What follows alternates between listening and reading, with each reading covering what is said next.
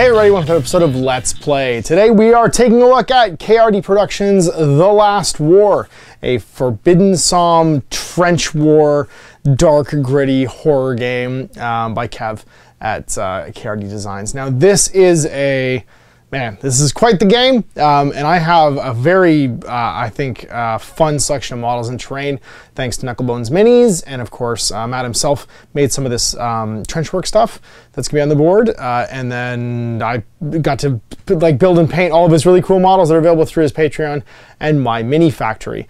My patrons also will get a 15% discount on my mini factory, which is pretty cool if you want to pick this stuff up. And I'll link all of the books and stuff in the description below as well, so you can check these out for yourself. But this is a solo, cooperative, or head-to-head game. Like all the Forbidden Psalm designs, it runs on the same engine. So if you've watched all of the Forbidden Psalm campaigns, something like 30 plus games, this 10 game saga is going to run roughly the same sort of design, with some small alterations for the monsters to make them feel a little bit more ranged attacky if they have guns, not just all rushing towards you, and with its own unique set of I guess terrain rules, like the environmental rules, and of course warband creation and stuff as well. So I'll show you the table, show you these guys, beautiful models from Knucklebones, and we'll get this underway. So here I am set up to play The Last War. Now, for those of you who haven't played a Forbidden Psalm game before, they are played on a 2x2-ish recommended size table with whatever beautiful terrain you want to put down on it and whatever models you want to use. It's all completely terrain and miniature agnostic. But what that means is you have the opportunity to really go to town and make beautiful set pieces like this.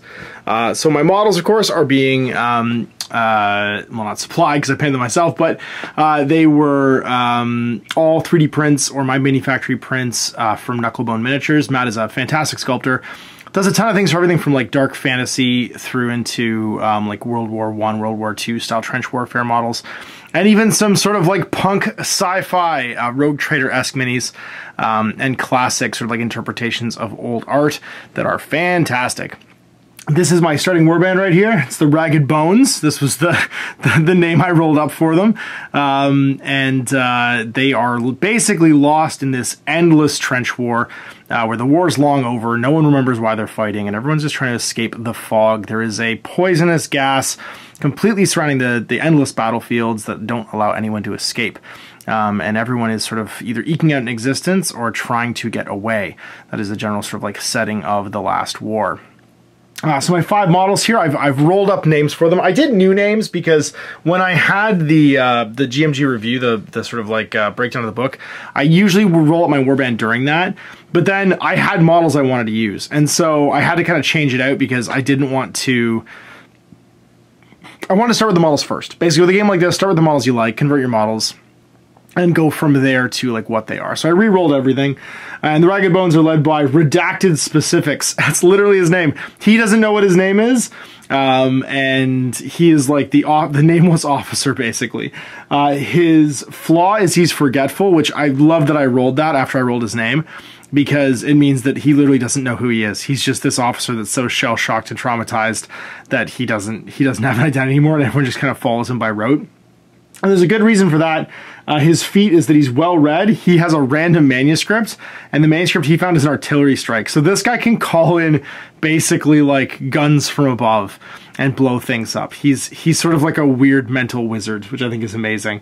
And the model fit him appropriately. He's just armed with a pistol. He's got a knife as well, and everyone's got scavenged armor to start off with because it's free. Just they all have 1 armor, but it reduces their agility by 1.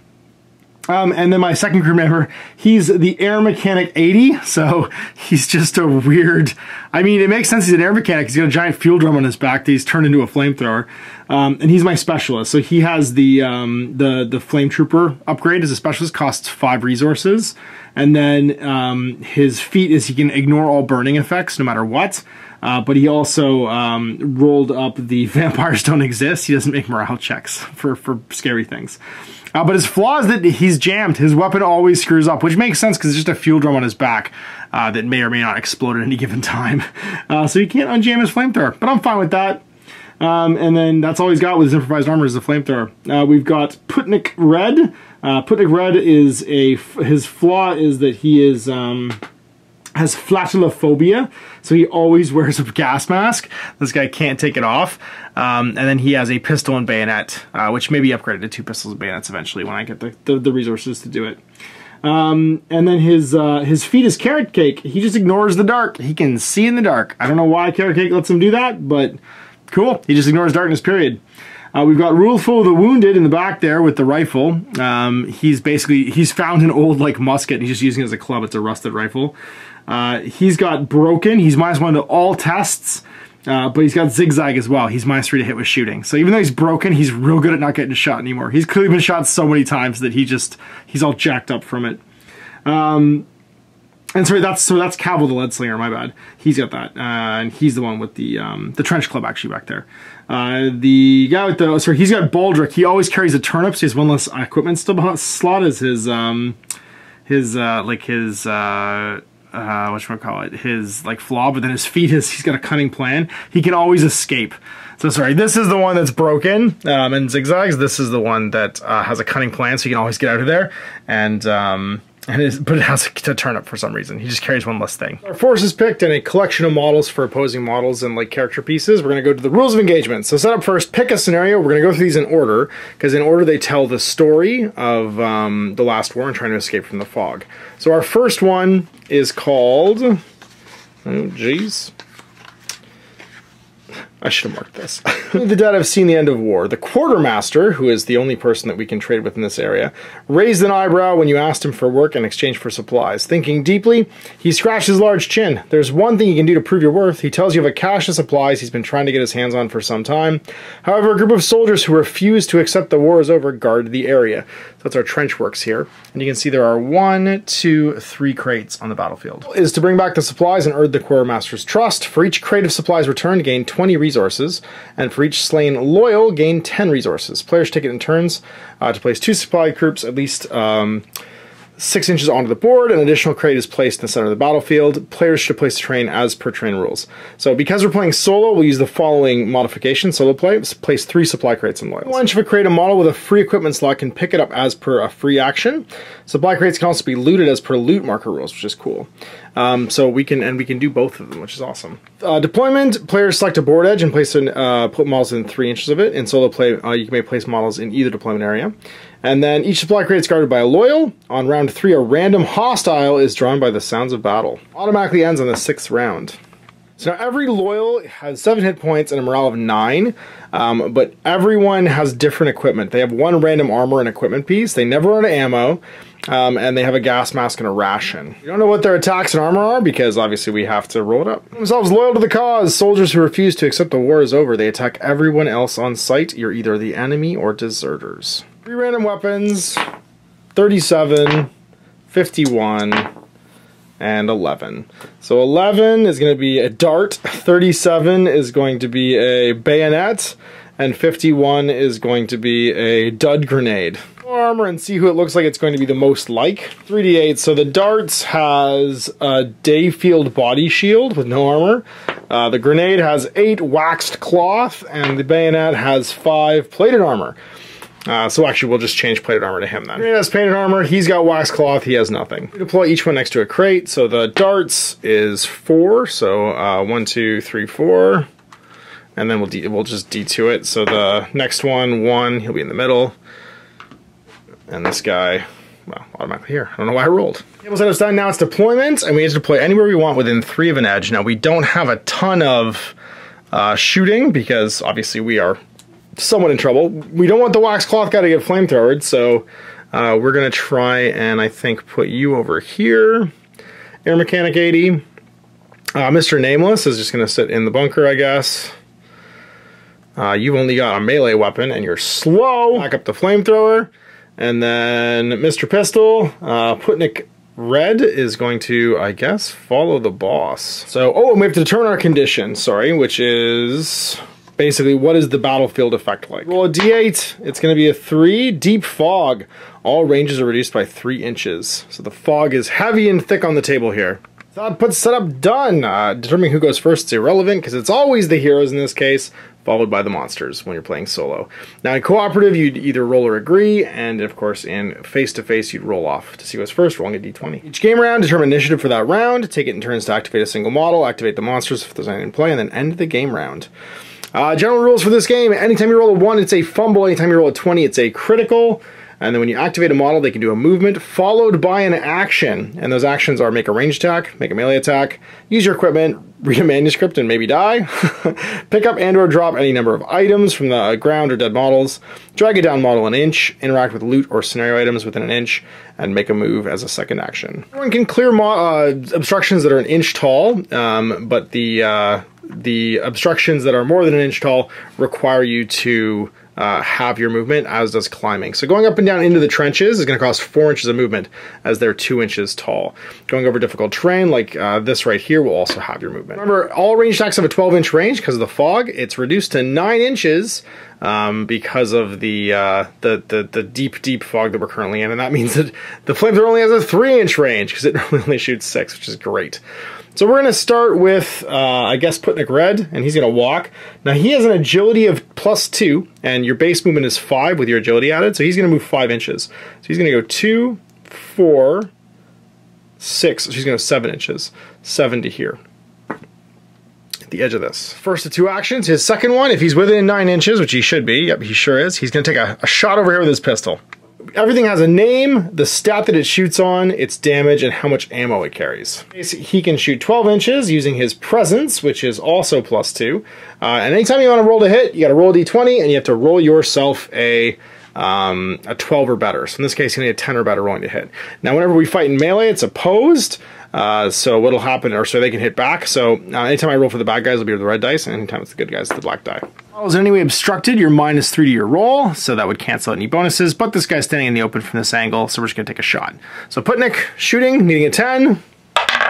We got a 10. Because we managed to hit, we'd have some options if we'd missed, and we could use some orders. Now, orders are once per game abilities that the boss can basically do in order to improve people's odds of doing things. You get 6 at the beginning of any scenario. You can spend them once and only once each at any time, including after a roll for any of the following effects. So Bring It Down is deal max damage. Lucky, reroll any dice. Medic, remove a down model from play, which auto-passed its death save. Close One, cancel a critical or a fumble. Resourceful, reroll on the loot table. And Training, automatically pass 1 test. So in this case, we don't need to. We're just going to roll our damage, which is a 6-sided dice. He is -4 to damage rolls, though, because he has an armor of 4. Full plate armor, which is terrifying. We get nothing. Mark him down a shot. D6s for how many shots remaining on guys, and then I'll mark them at the end of the game. So he's got 4 left. Playing versus, that means that I get to pick another character to go, and we're going to go with the boss. He's going to move as well. He's going to move over here. And he's going to attempt to call in artillery. Pick a point anywhere in the battlefield. I pick right there. We are going to drop a bomb. So I'll use my presence test. I have a presence of +3, and I need that 12, so it's a 9 or better to hit this. I missed.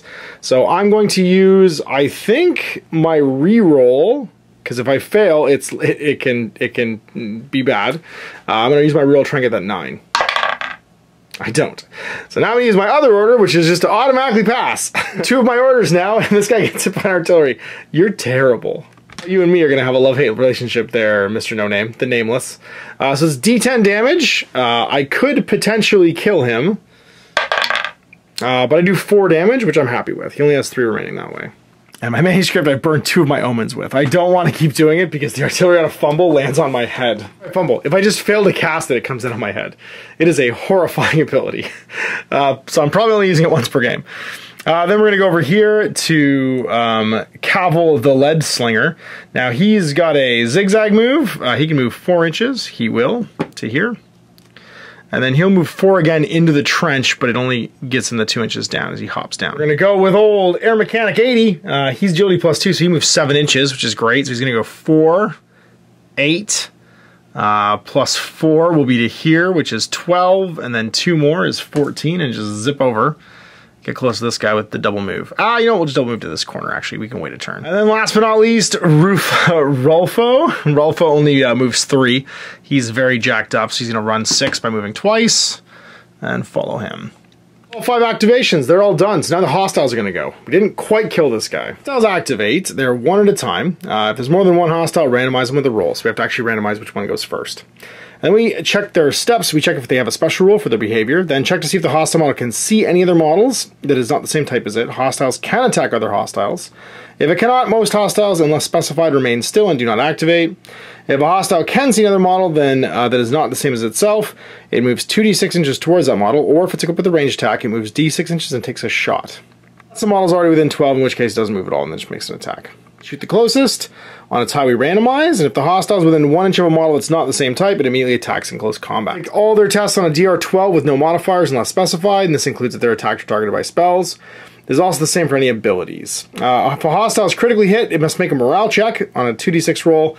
If it's greater than its morale, it flees the field, removing 2d6 inches per round until it's gone. Using D3 closest to furthest, so it will be this fellow right here with the dud grenade and the heavy armor. Doesn't have a melee attack, or doesn't have a ranged attack, so he's going to move 2d6 towards the closest, so 7. So that's going to put him 3 inches to the edge, 4 to the bottom, and he's just going to be at the bottom of the trench right there. He does not have a ranged attack. Then this fellow over here with the darts does have a ranged attack, so he's only going to move d6, because he can see somebody. He'll move 5, so he can freely get up top here, and go 5. That will put him up here. Now it's going to get him line of sight to my flamethrower. His aerial dart. It's D4 damage, agility, ranged, and thrown. It only has a 3-inch range because of the fog, which goes, or sorry, 6 goes to 3. But he can move and fire it with no penalty. Monster. So he's got a roll on a 12, but we're obscured, so a 15 because of the trench wall. I already broke my promise of using the red one. And it hits for D4 damage. Uh-oh. He didn't get critically hit at least. He has armor 1 because it's improvised armor. So no damage. It actually would have reduced everybody's movement slightly. He'd be back a little bit. He'd be back a little bit. He'd be back 2, actually. He'd be still there because he double moved, and he'd be back 2. That's for agility in that armor, which we need to replace early.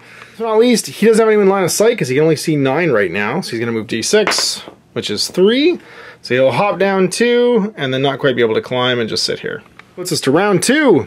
Certainly no more using this artillery, because the artillery is not going to work very well. So I think what we're going to do is we're going to start by activating you. You can move, but you have to be within 3 to shoot. So you're going to move, I guess, just up to over 1. Oh no, it costs you 4 to move there, wouldn't it? Oh, you move 7. What am I talking about? 6, actually.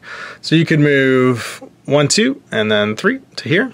That would be 6 total, because it's 4 to go up there. And then we'll fire with our flamethrower. Fires 3 times before it has to be reloaded, but this guy doesn't know how to reload. Also, it's strapped to his back, so that's probably part of why. Passes, so we're hitting on a 12, plus our agility. 14 is going to do it no matter what. It's 2, because it is a toughness test to fire the flamethrower, because it's just heavy. 2 shots remaining, and he is going to take d6 damage. He does not have any armor on, so it's just a straight d6 of damage.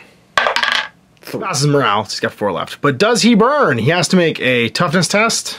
Or doesn't matter what the stat is, because it's always going to be out of 12 for these guys. And he passes, so he doesn't actually light on fire. He wanted to put down my little fire markers and have this guy burn, but he doesn't. Well, that's going to mean that I guess the boss moves. Now he has an agility of 0, so he just moves 5. So he's just going to walk out the edge of this trench, and he's going to try and cap this guy with this pistol. 12 plus his stat. Nope, he's going to miss, but he doesn't lose anything, just runs out of ammo. Putnik Red's going to go. He's going to do the same thing. He can walk 7, so he's going to go 4 across the duck boards to here, out to the edge of this, and also pop a shot with the -3 range, so he'll be down to 3 shots left. It's a presence shot, so it's +2, so he hits on a 10.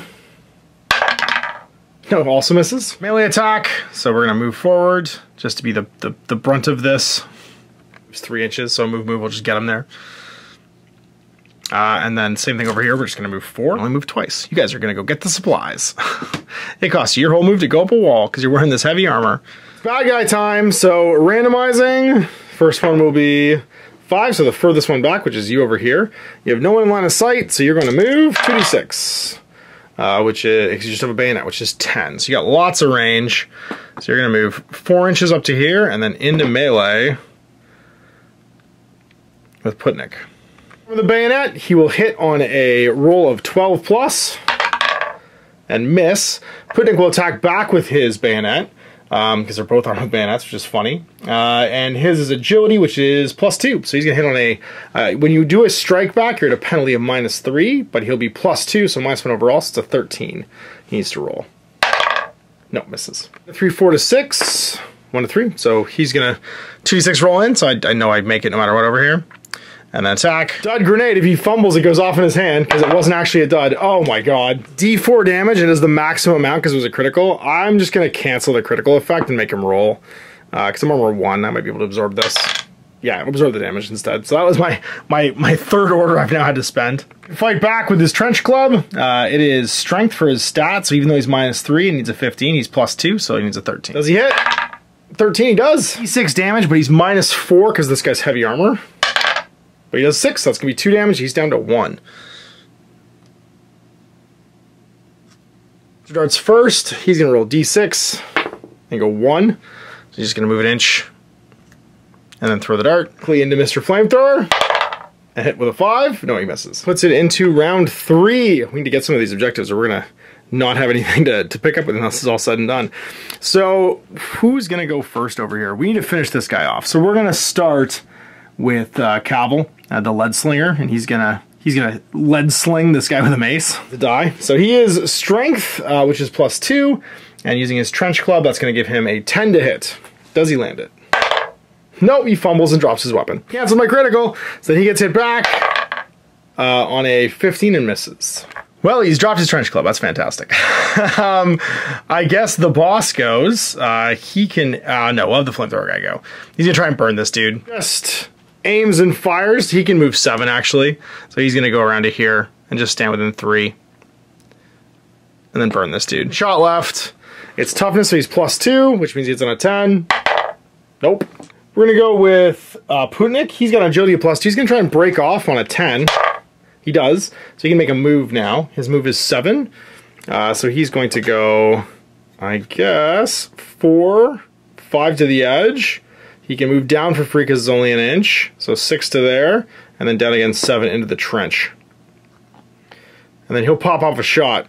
Down to 2. He's obscured, which means that he's going to be hitting on a 12 goes to a 15, but then plus his agility, so back down to a 13. Misses and fumbles. Oh no, he jams his weapon. Well, that leaves an open shot for the boss, who will climb down slightly, which cost him 4. And then just be in cover here. He can move 1 more inch. And he'll take a shot down to 2, also into this guy. +3, so with the -3 for cover, he's just hitting on a straight 12. He also misses. And then I guess it's time for Rulfus, or Rulfo, the wounded, to do a double move and climb up here. Which is his entire movement. All right, guys, starting with the closest to my table edge, 4 would be you, I guess. You have a ranged weapon, so you're gonna move D6 inches, and just throw the dart at the closest guy right here. On 12, you miss. Up 1 to 3, 4 to 6. It's going to be you, and you're going to have a range. No, you don't have a ranged weapon, so you go 2d6. You go 8 towards the closest thing you can see, so it will be 4 to get down, and then 4 to go fight the boss in melee. His bayonet. On 12, he hits. It's D4 damage. He does 1 damage to the boss. So the boss has a toughness of, or hit points of 9, so he's down to 8 remaining. And swing back with his knife. Now his knife is I believe a agility, which is 0, so he's just hitting on a 15. Nope, he misses. Last but not least, this tank of a man is going to attack. He's got his dud grenade. So when a fumble, it explodes and kills him. It doesn't, but he misses. And then we get to fight back. I keep forgetting to roll the red dice and miss. I forgot to actually swing with him. Did I hit? I did. How much damage did I do? It's D6. Didn't wound him. Back. And hit. And did 2 damage. Also wounded down to 8 damage last turn during his own round of fighting, which I completely forgot about. Turn 4, we really need to secure some supplies here. And we're gonna. So starting over here, we're gonna move, and then we're gonna loot this thing for an action. Looting is a DR10 test on presence. Now this is presence +2, so I need 8 to do it. On a 1 on a fumble, I cut my hand on a rusty nail, ignoring armor for 1 damage. We fail. -1 presence over here, so we're gonna move down into cover. Yeah, and we'll try and loot this thing. So on an 11 this time, because we're worse at it, and we fail by 1. He's getting melee, so we're gonna hit with this bayonet at +2, so hitting on a 10. because he's a strength test. And he fails by 1. Hit back on a 15. No, misses with his bare hands. We're going to try and club this guy with our trench club. Again, it's on a strength test, so +2, so 10, misses. He fights back on a 15 and criticals him. No! So critical with the trench club, or the dud grenade, 4 damage, and that means he's going to take 3 more and be down to 5. Boss can attack, try and stab this guy, or he could break off. He'll break off with his pistol. He does not. As he fights in melee, with his +2, nope, he misses. 0, actually. And that's everybody. We didn't fight. This is terrible. Alright, so random hostile goes first. So furthest my bench would be you. You're going to attack Nameless on a 12. Nope, you miss. He fights back on a 15 with his bayonet. He misses as well. 1 to 3, 4 to 6. 4 to 6, so he'll activate in melee this time around. He has no melee attacks, it's just his fists. So he's sitting on 12. He misses, and then he'll fight back on an 11 with his +2. Sorry, a 13 with his +2. Now he misses. It's just this one over here. That dud grenade again. Does he critical one more time? No, he fumbles. Oh my god, it goes off and does full damage to him and kills him. That's so funny. Bam! Hits him with it and somehow starts the grenade. That's so cinematic. He criticals this guy with it and hits it hard enough that the grenade blows up in his hands. He blows his own arm off. That's so funny. So it's round 5. We're going to attempt to loot this thing again with a DR of 10. He's -1 presence, so 11. He gets it this time. So we get to roll on the loot table. And we get a tower gun with no ammo. All his equipment slots though, so he can't pick up anything else. Then over here we'll attempt to loot. With his presence bonus, no, he will fail. Also going to attempt to break off. 12 with his agility, he passes. So with his movement of 5, he's going to go 1 inch towards the edge and then 4 to the top. Like so. And then he's going to try and blast this guy with his pistol. So he needs a presence test with a +3. So a 9. He misses with a 6. He's got 1 shot remaining in his pistol. And then we'll move 2. And get up close.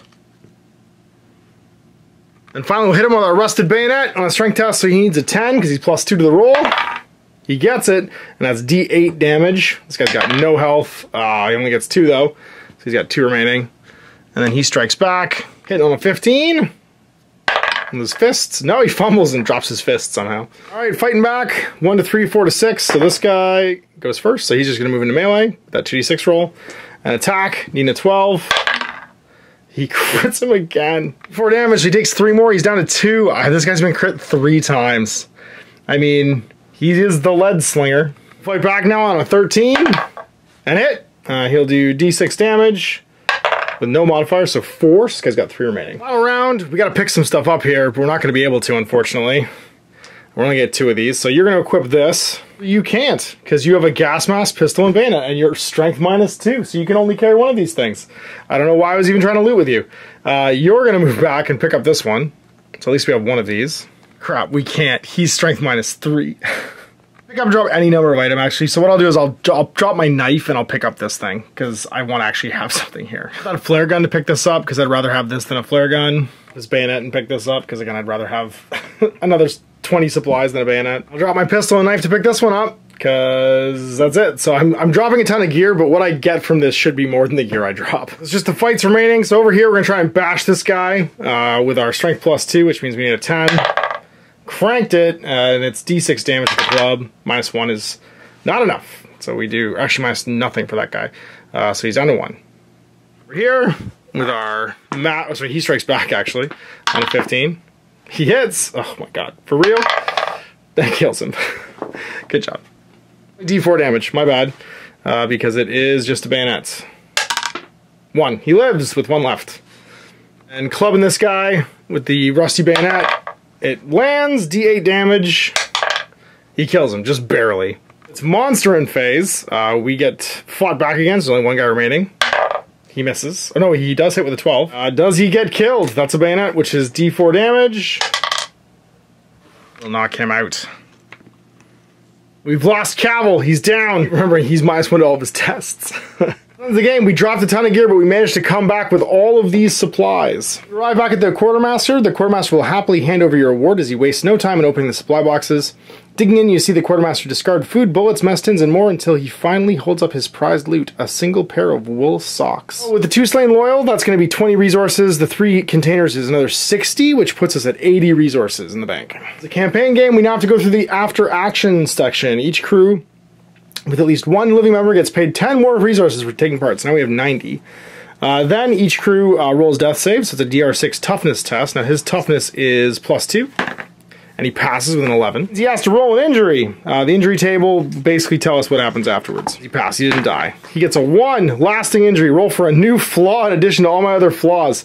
Fantastic. So now he's broken. He's also 13. Claustrophobia, must always wear a gas mask. And he comes with one. Sweet. The worst. A free gas mask is pretty cool. Sell items to the quartermaster and pays half the cost for weapons and armor, and I can't sell manuscripts.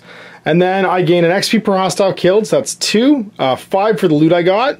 6 for the scenario with at least 1 member surviving, and then 7 for the death save I passed. And 5 of that to do an increase and take me down to 2. I can improve a crew member's ability by 1, remove an injury, reroll a flaw, or gain a new feat from a crew member, or bring a crew member back from the dead with a new flaw. I am definitely going to increase in a strength over here. You need to be able to carry more stuff, buddy. Shopping, we're gonna up-equip these guys. So both my melee fighters are getting pistols, which cost me 30. I'm rebuying the pistol for the boss, which costs me 45. They're both getting helmets for 55, 66, 67 to give them hardened leathers. And that leaves me with 23 in the bank of my 90. I was just gonna live with their reduced gear until they get strength upgrades because I can't actually pick anything up or buy anything really. For the campaign turn, we're on to mission number 2, which is going to be, no, I mean it, find her, get her home. Nurse Nightshade's gonna have a mission for us for our next adventure. So there you go, into the trenches with The Last War. Now, if you're looking for inspiration for a game like this, I highly recommend movies like, of course, 1917 or Death Watch. If you want to see Andy Serkis before Lord of the Rings when he was not super famous and was in indie horror movies from Great Britain. That type of like vibe of like World War I horror, even Dog Soldiers is a good example of like a war horror kind of movie. There's tons of them out there. They'll give you that kind of idea. Great artists, although very, very grim and dark, like Mike Francina, have some great trench war stuff, which is actually being developed into a game right now by Thomas Piernan, but was some of the inspiration for me for when I did my sludge armies and stuff. And of course, the whole like Turnip 28 stuff, which Max did ages ago, which is the sort of like idea of like a bunch of people who've been taken over by root vegetables and fight an endless war in the mud. Tons of artwork out there for all that stuff, tons of great groups. You can check out Blanchetsu Style on Facebook, which is a Facebook group of like that same sort of like grimdark, sort of grimy 28 style, or 28 mag as well. We'll give you lots of great inspiration for this from all different genres, but there's tons of like this sort of grimy World War horror vibe stuff out there for you to check out. As far as miniatures, of course, you can check out Knucklebones Miniatures. I'll link them in the video description below. It's also a discount code on my Patreon for my patrons if you want to go check out my mini factory and get some of those figures, or you can join his Patreon where he is constantly making cool new stuff and updating it too. And of course, if you want to check out KRD Productions' vast now, since Forbidden Psalm catalog of cool books on Drive-Thru-RPG, I'll link that too. So big thanks for watching. We'll see you for more episodes of this in the future. Till then, I'm Ash. Have a great day. Hey there, I hope you enjoyed that video. There are tons of other games already recorded for you to watch. Click over to my channel page if you haven't already, and have a look through the dozens of playlists full of videos. I guarantee you'll discover a game you haven't seen played before. I put out new videos 7 days a week, and every day is themed to a different genre as I continue to explore the wider world of gaming. Of course, none of that's possible without you, the viewer, so click a like and subscribe if you'd like to stay on top of what's happening here daily. My 2 kids and I are massively grateful to be able to have the flexibility of this job so I can always maximize my time with them.